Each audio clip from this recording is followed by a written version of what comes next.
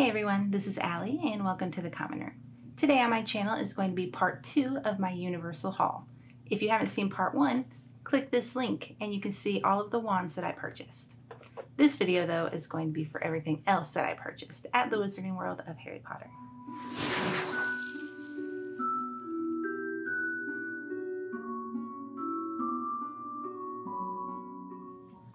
So I figured I would start off this video showing some of the clothing that I purchased at the Wizarding World, considering I am wearing a piece of it right now. So I bought this shirt at the Weasley's Wizarding Wheezes, of course. They had a couple different shirts there. I actually bought a different one and took it back and exchanged it for this one. The other one had kind of a very hard printed picture on it, and it was just a little uncomfortable for me. So I went back and got this one, which I do like. For the rest of my clothing items, basically everything is shirts, t-shirts, and sweatshirts. So let's see what else we have in here. So we purchased just a simple Borgin & Burkes shirt from Borgin & Burkes. I love Knockturn Alley. I'm a Slytherin. I had to have a Borgin & Burkes shirt. Now this one, you can't see all of the cool little details, but it is a Marauders map shirt. One of the cool little details that you can't see right now is it is actually heat activated. So whenever we were out in the sun, there are little footprints that appear in the red. So that's a really cool shirt. This one was one of the ones that I knew I was picking up before we even got there. This is another t-shirt that I purchased. So this one, you can see it has a really cool design. It is the Deathly Hallows, but it has the different actual Hallows are listed on there, like the Elder Wand, the Resurrection Stone, the Cloak of Invisibility. This one's a really thin material too, and it was really hot while we were down there, so nice to have thin. So this one I kind of wish you guys could feel the actual text on here. It's kind of velvety, but this one's kind of like an acid wash. You can hardly tell on it, but it has all the different spells. I thought this one was really cool. So this was another shirt that I knew I was going to get before we even got there.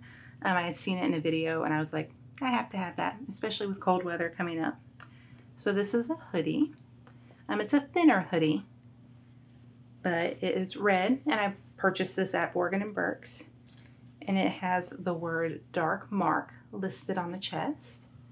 And then a cool thing that I didn't know about it until we got there is that on the back of it, there is actually the Dark Mark. So I really liked this one because it's a different color. It's bright red, and I'm not a Gryffindor, so I don't have a lot of red stuff that I can wear, but I do enjoy red, so I liked having the Dark Mark shirt. Now this sweater, I guess this is kind of a new line of merchandise that they've put out. They have a lot of different things with this art on it, but I'm very excited to wear this during the winter because it is a sweatshirt and it is a little warmer than that last one. So it's Hogwarts alumni. I think we're all Hogwarts alumni in our hearts. But a little cool thing they have that kind of sneaks up on you is on the arm. They've got all of your houses from Hogwarts. I just really like that. I almost got a lanyard with the Hogwarts alumni, but I didn't. I'm gonna get it next time. But yes, I'm very excited for this shirt. It is gonna be warm and cozy. So before I get into the rest of the actual shirts that I got, I wanted to show you what I had to, of course, get because it's 2020. So we have all of the house masks. Now, it was not my plan to buy all 4 of these. I am a Slytherin, and my husband is a Hufflepuff. So we went just to get Slytherin and Hufflepuff. But when we first got there, Slytherin and Hufflepuff were nowhere to be found. So there were plenty of Ravenclaw and Gryffindor, so we got those. We got those at the front of the store at the Universal, or the front of the park at the Universal Studios store. And then we went to a few different shops. We asked a few people, they looked in their system, no Slytherin or Hufflepuff. And then we walk into Ollivanders, and don't you know it, they have a ton of Slytherin and Hufflepuff. So now we have all 4, which is fun. So yeah, the masks that we need. Now the next items of clothing, they aren't really everyday wear clothing, and they're really cool. So the first one, now I already have my Slytherin robes. I got those when I went to Universal in Hollywood, but you can't have a Slytherin cosplay without the actual Slytherin cardigan from the actual films. So that's what I got. And you can't complete your cosplay without your house scarf and your house tie. So we made sure to pick up all 3 of those. And then the last item of clothing, which is probably the one I'm most excited about. Are you really a Harry Potter fan if you don't have a Weasley sweater? I got Harry's because there's no A's in Universal Studios. They need to come out with one in every letter because I would definitely buy an A. This one is also made by the original, or by those who made them for the films. Now I have very kind of sensitive skin. They're a little scratchy, but I'm just gonna wear a long sleeve shirt underneath this because I had to have it. So I do have just a couple pieces of jewelry that I purchased that I want to show you. So the first piece, oh, that's not jewelry. Well, this isn't jewelry, but we did purchase a Gringotts keychain. Now, I'm not going to use this as a keychain. I am actually going to take the key off of here and display it just as a Gringotts key because I have to have a key to my vault at Gringotts. Now, another piece that I have, I am a Slytherin, and I wanted a good piece of jewelry to show that I'm a Slytherin. So what better piece of jewelry than the Slytherin hourglass? This thing is beautiful. If you look at it, you see it actually works. And it works. I didn't wear it today because it just didn't really match the Weasley shirt, but I will be wearing it probably from now on. And then the last piece of jewelry, which you might have noticed because I'm actually wearing it, is this beautiful bracelet that I purchased at Borgin & Burkes. Now, this bracelet is it's just a silver bracelet, but it has different Death Eater masks on it. And I thought that was pretty cool because they're not all the same mask. Jewelry wasn't my main thing that I was going to buy. I did want a couple pieces, but I had not seen this bracelet before. And when I saw it, I was like, I have to have it. And I didn't get it at first. I was like, no, I don't need it. And the last day we were there, I was finally like, okay, I really want this. I've wanted it every day. Every day we've come in here, I've wanted it. So we got it. It's probably my favorite piece of jewelry that I have. So the next section of items that I bought, I did buy them to display, but also for eating. So some of them are empty or have been eaten, but I just kind of wanted to show you. I did buy some saltwater taffy, but in this awesome little Honeydukes bin. So I thought that would be a really good display piece on my Honeydukes shelf. From Honeydukes, we also have a little display tin with lemon sherbets in there. This one, again, display and eat. We also picked up some peppermint toads and some fudge flies. These are iconic from the books, so I definitely wanted to display them on my shelf as well. You have, of course, your every flavored bean. We tried a couple of these. I got soap. It was disgusting. I bought this. No, this is empty. I did eat them. Mainly for the tin though. These are Bing Bong Ginger Snaps, but I liked all the bright colors and I thought they would go well with everything else up there. Now from Honeydukes, we also have, of course, your standard chocolate frog, but we also got the collector's tin for the chocolate frog. So I got this one more to display, and also these are really cool because if you're getting started on your card collection, it comes with 5 cards. Now I have a couple more here and here because I'm using it as a collector's tin. So I had Ollivander, which I was pumped about, and then Paracelsus, which was the 2020 card. But the one that actually comes in this tin is Salazar Slytherin, Rowena Ravenclaw, Helga Hufflepuff, Godric Gryffindor, and of course, Albus Dumbledore. So that one costs a little more, but you're guaranteed to get those 5 cards, and you get that cool collectible tin. Now, they do have sugar plums in Diagon Alley, which is kind of like the Honeydukes of Diagon Alley. The only thing that I really got from there with the actual Sugar Plums logo on it is just a chocolate bar.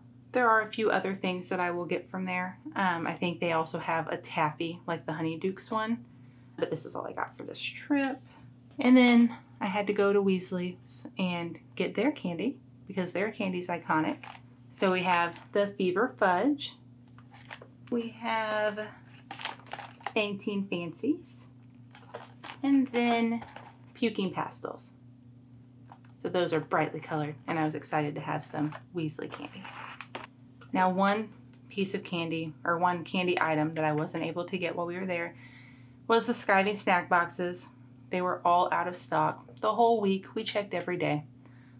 But when I go again, if they have them, I will be getting a Skiving snack box. I do have some glass items that I wanted to show you that are also related to Honeydukes, since we just went over the candy. So we did get these, again, for display purposes. This is a glass candy jar. So you can actually buy random candies from Honeydukes that aren't like, you know, in its own box. Now we didn't do any of that, but the next time I go, I will probably do that so I can fill this up and put it on my shelf. So this one is a cool little dish from Honeydukes. It is in the shape of the Honeydukes sign and has Honeydukes written on it. Now, of course, you can just kind of set this down like a little plate to hold your candy. But I have some stands that you can actually set this on. So that's what I'll probably do. So you can have a good sign of Honeydukes on my Honeydukes shelf. I was actually going to get these just for drinking out of, but I guess I had to get it to display. But they have these really nice size Honeydukes mugs. They have green on the inside. So this one will be for display, and one day I'm going to go and just get one to actually drink out of. So this one was kind of a little bit random. We got this at Wiseacres. I don't have like just a really good little cauldron. I do have a little cauldron with the Hogwarts crest on it, but this little guy is just a little cauldron, and I thought he was adorable. I'm not sure where I'll put him or what I'll put in him, but he'll be a nice display piece. Now this next item was something that my husband very much wanted. Apparently these used to be kind of expensive, but we picked up for like $19. It's a troll foot. I believe it's a pencil cup, but he won't be a pencil cup here. But how cool is that? We bought this at Borgin & Burke's, which is one of my favorite shops. I probably keep saying that, but it is. But he was just super cool. His little troll toes. So that's our troll foot. I did get a couple items from Weasley's Wizarding Wheezes that I thought were pretty cool. First one that I got is this decoy detonator. Now he does come in a pretty cool little box, so I'm not sure if I'll just have him sitting on my shelves or if I'll have the box displayed. But this is, of course, straight out of the books, and I just thought it was really cool to have my own decoy detonator. This next item is kind of big, but I really liked it. So it's the Weasley's Wizarding Wheezes pointing hand. I mean, you can definitely tell that it's a Weasley's item, and it's just a very bright, standout little guy. So you can actually move this little finger too. This finger? Yeah, this finger, you can move it in different directions. That's the only one, I think. but I think it just needs to be pointed because it's telling you to go there. So the next item I got is probably the biggest item that I purchased there. Now I got this specifically at Weasley's Wizarding Wheezes because if you purchase a Pygmy Puff there, you get to have a naming ceremony. Now I will say I was confused. I thought that they would name it for you, but you get to name it yourself. So I did freak out a little bit and I just blinked, but she became Luna. But this is Luna, my big purple Pygmy Puff. I have a little pink one, but I really wanted a big one. And so I already had pink, so I got purple. I love Luna. So I know that we talked earlier about my Slytherin cosplay, how I got the tie and the scarf. And one thing that I have been working towards making, since I do have my Nimbus 2000, is for Quidditch cosplay. So I did pick up a couple things. Sadly, I didn't get any clothing for it yet, but I have to have a quaffle, especially because I think I would be a keeper. That's what my husband says, I'm a keeper. But so I got a quaffle. Now, just in case I decide that a beater is more my style, I did get a bludger ball and bat set. So those are just they're little like toys, but they're going to be the closest thing that I'm going to get for cosplay, so I thought they were pretty cool. So this next item I picked up because when you're in Universal, you're out there for a long time and you really need a backpack. And the only one that I could find that was actually big enough and I really liked was this little Hedwig. So Hedwig was my buddy the whole week and my backpack and carried all my stuff. I like Hedwig. I will be taking her back on every trip to be my backpack. So this item I didn't plan on buying, but I don't have a lot of Dobby merchandise and I'm not able to find a lot of things with Dobby that I like how they look. Sometimes the eyes are a little too crazy. But this guy was on a cart in Diagon Alley, and I really liked how this Dobby looked. I think it's very, very close to, you know, the actual one from the movies. It looks like Dobby to me, and I wanted a good Dobby to display, so that's what we have, our little Dobby. And then another favorite purchase from Borgin & Burkes is my own shrunken head. Now he's got a little hairband in that I'll take out, but he says fun things too. Let me see if I can get him to say my favorite one. Yeah, take it away, Amy. It's going to be a bumpy ride. It's my favorite. The cool thing about, well, I love him and I want to put him on my car, but I'll have to get another one when we go because he needs to be displayed here. But a really cool thing that they have at Universal, if you go, you have to stop by the night bus because he will talk to you and have whole conversations with you. He was very worried about my husband, who is a Hufflepuff, marrying me because I'm a Slytherin. It was awesome. And speaking of the night bus, I don't have anything night bus related. And they did have a couple cool things related to the night bus, but I really just wanted an actual night bus, so that's what I got. This is just kind of a small night bus model. But for right now, he will fit on my shelves and he will be my little night bus display. So I really like this guy. There is another one of these that I will be purchasing the next time that we go.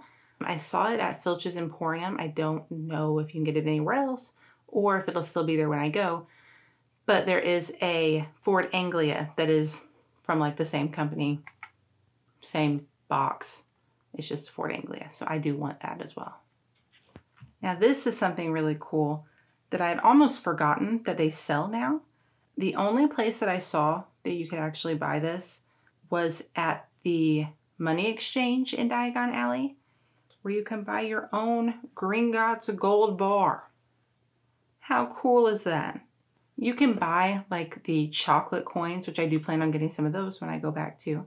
But I just wanted my own Gringotts gold bar. It's awesome. Now this is just a souvenir cup that I picked up. When I went to the Universal in Hollywood, I did pick up a souvenir butterbeer cup and a hogshead mug. But in Hollywood, they don't have Diagon Alley.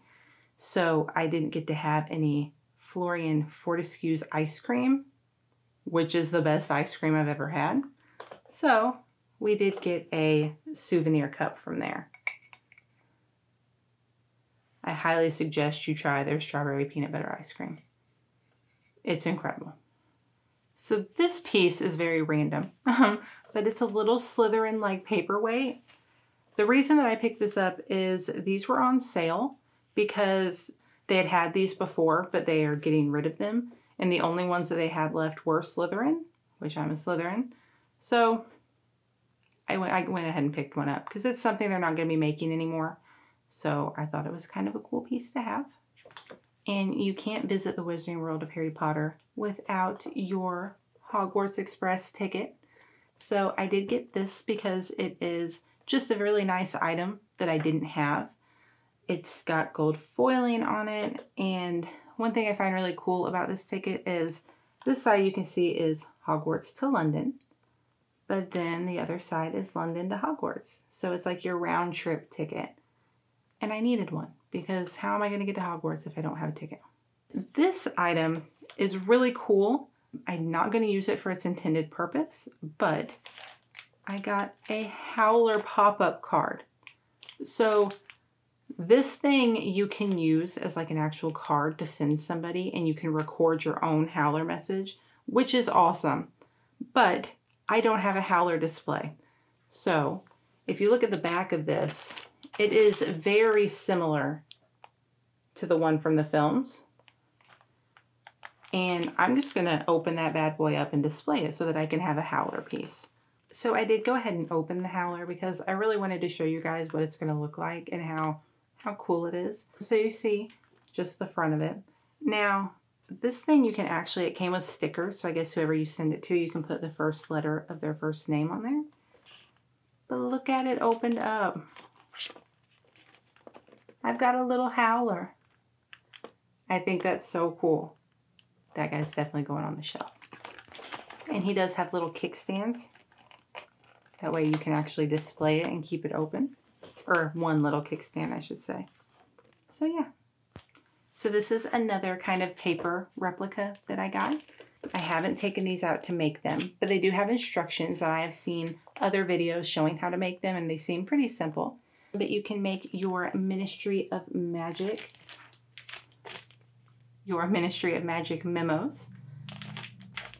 And they are the little paper airplanes that you see them in the films, but you read about them in the books too, that fly from department to department with their memos. Just a cool little magical piece. I like having something to display from the Ministry of Magic because that's another thing that I feel like they don't have too much of.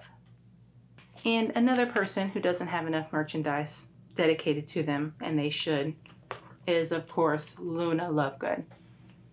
This was probably the cheapest thing that I got there. This thing was only $7 for this whole Quibbler cover, and it has SpectraSpecs in it. I'm gonna keep this as a paper replica, but this thing's so cool. There really needs to be more Luna stuff. She is top 3 favorite characters.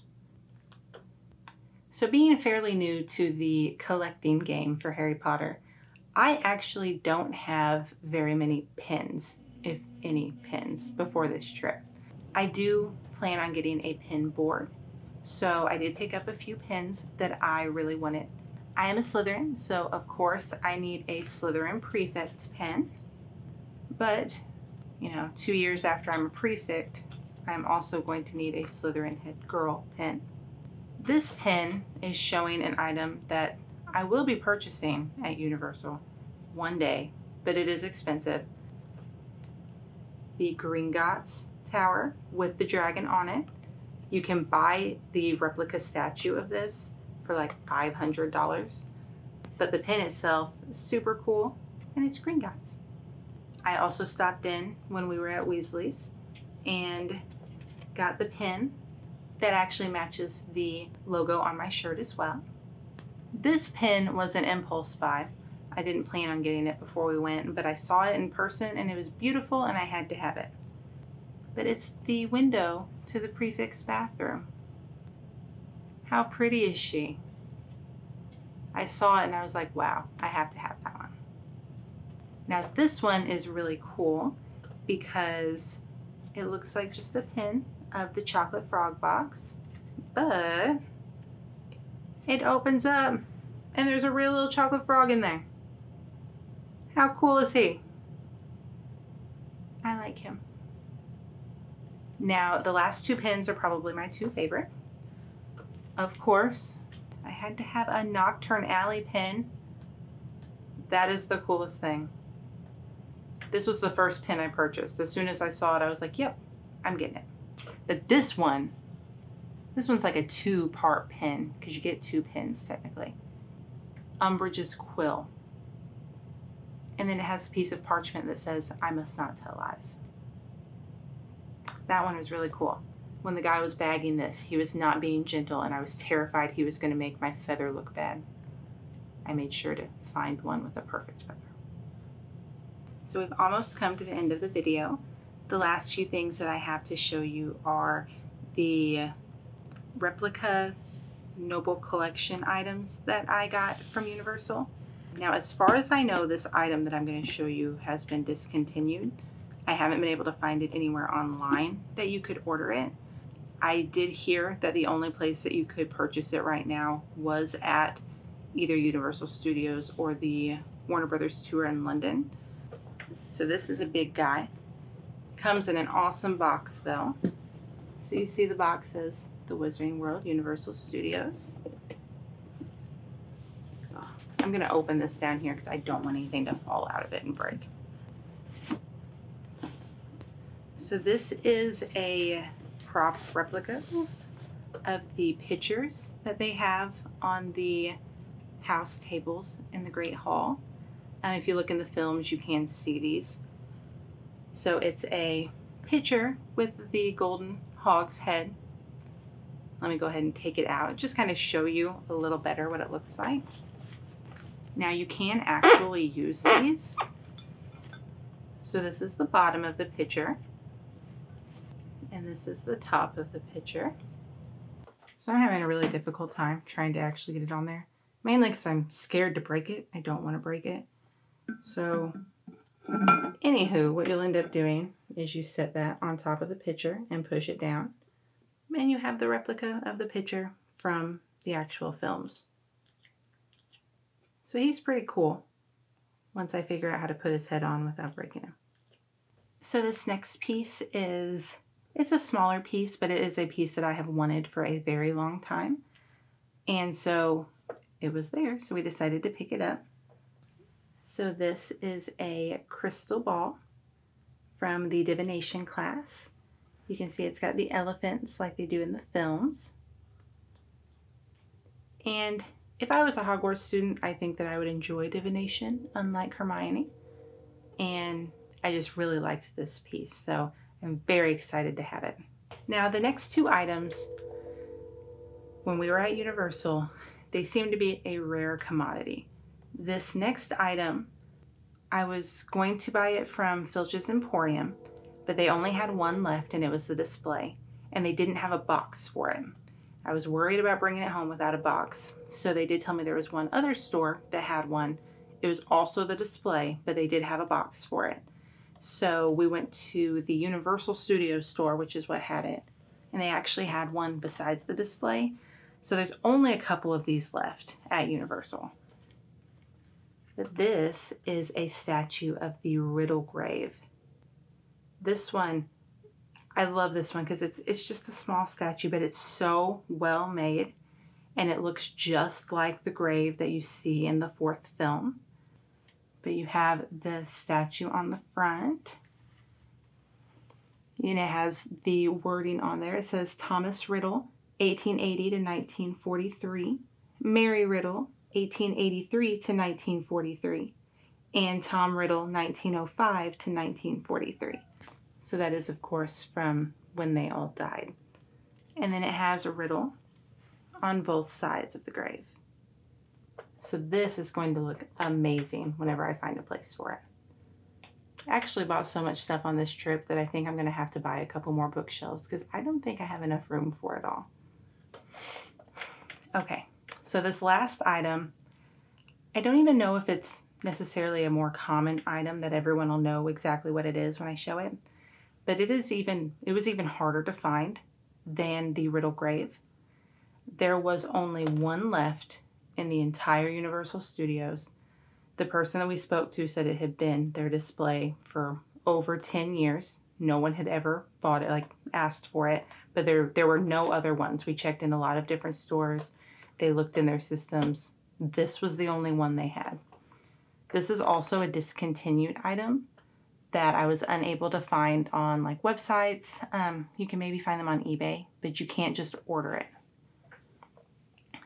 So this is the Hogwarts architect. Of course, the architect. There's a big statue of him in Hogwarts in the films. But you can see the little Hogwarts up here, or a little piece of Hogwarts up here. And you've got your Gryffindor lion, your snake, your Slytherin snake, your Ravenclaw eagle, and then your Hufflepuff badger, all at his feet. And he is just so cool. Now, I didn't think that I would be able to get him because I had been having such a hard time finding him. So I was so excited when we saw that there was this one left at the studios. I cannot wait to put him on my shelves so that everyone can see him. So that's going to be it for part 2 of my Universal haul. I had such a great time visiting Hogsmeade and Diagon Alley and getting to purchase all these awesome things. Even though I purchased what I feel like was a lot on my trip, there is still so many items on my wish list that I do plan on picking up whenever I get a little extra cash and take another trip. So what are your guys' favorite items from the Wizarding World of Harry Potter? Was it something that I already brought home on this trip, or is there a different item that you think is a must-have that I should add to my collection? Please just leave a comment and let me know. As always, thank you for watching. If you would like to see more videos related to Harry Potter and the Wizarding World, feel free to like this video and subscribe to my channel, and I hope to see you next time in the comment room.